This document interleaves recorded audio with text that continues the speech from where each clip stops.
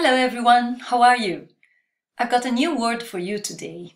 The word is wisdom. It's a very old word. It comes from ancient times, when in Britain Old English was spoken. Ciao ragazzi, la parola di cui voglio parlarvi oggi è una parola molto antica, è la parola wisdom. Pensate che è una parola che si trova già nell'Old English, l'inglese usato tra il 700 e il 1100, che derivava dalle lingue germaniche parlate da Angli, Juti e Sassoni, i popoli germanici che avevano conquistato l'isola dopo che i Romani avevano lasciato le loro colonie.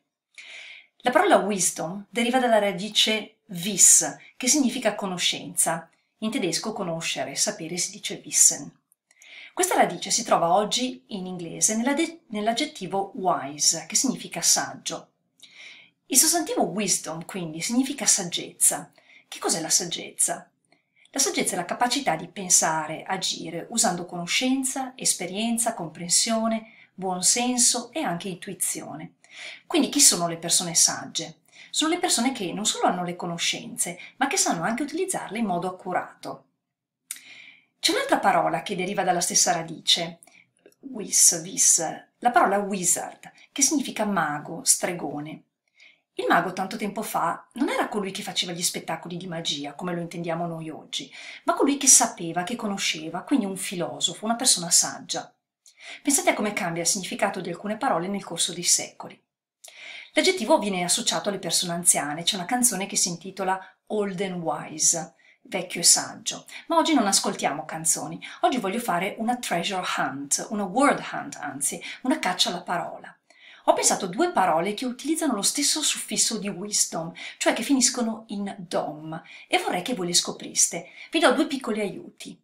Una di queste parole è contenuta in una di queste due canzoni. Potete scegliere voi quale ascoltare.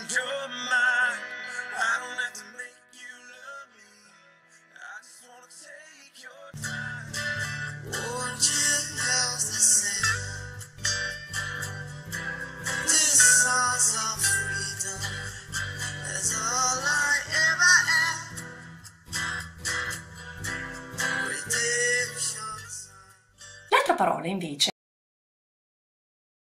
è contenuta nel titolo di questo divertente film che se non l'avete visto potreste magari guardare. Mandatemi le soluzioni di questa word hunt e vediamo chi sarà il primo a scoprire le due parole. Vi auguro una buona serata e vi lascio con una citazione di Socrate in English. Bye bye.